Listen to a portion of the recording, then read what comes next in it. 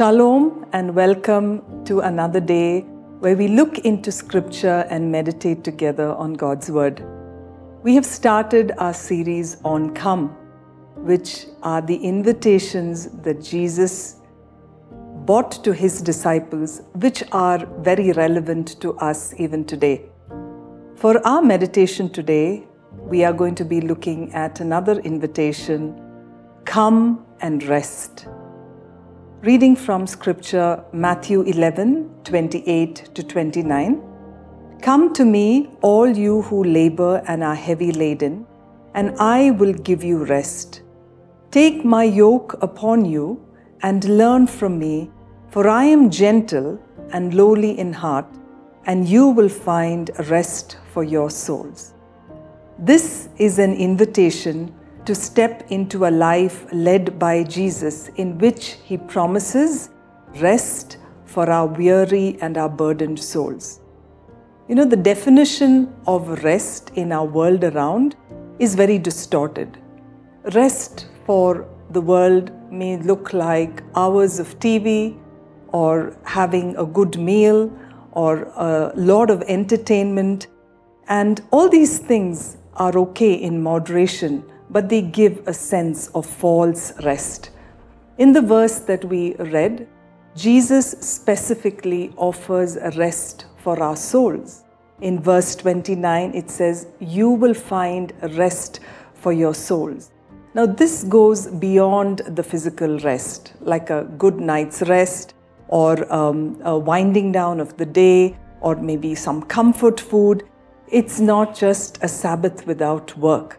The rest Jesus gives reaches into the depth of our souls. While the world is constantly demanding for performance, demanding for conformity, Jesus gives us His rest in His unchanging presence. And we see that rest is very equivalent to the peace that we have. It's just, as we said, it's just not rest from that which is physical, but that which burdens our heart, which tires our soul. And Christ, we know, is the giver of this rest, and He's the one who gives it to us in abundance.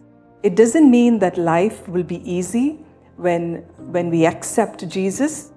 There will be times when we will experience a lack of peace, but we have that assurance, that rest, knowing that we can depend on His promises that are good, and He will provide for us what He has promised.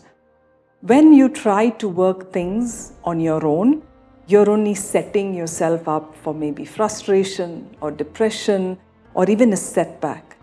Jesus knows how overburdened, how stressed we are, and He is drawing us to reach out to His gentle and loving presence so that we can find that rest for our souls.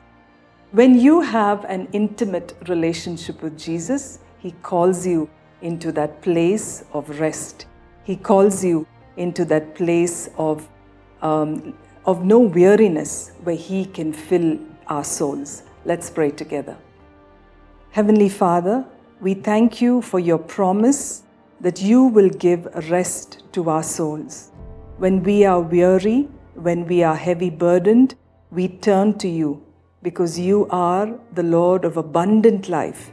We pray that we will experience Your peace, Your rest, and Your serenity. Thank You for all that You do for us. In Jesus' name we pray. Amen. Thank you for tuning in to Living Supernaturally. For more resources to strengthen your spiritual walk, please visit apcwo.org.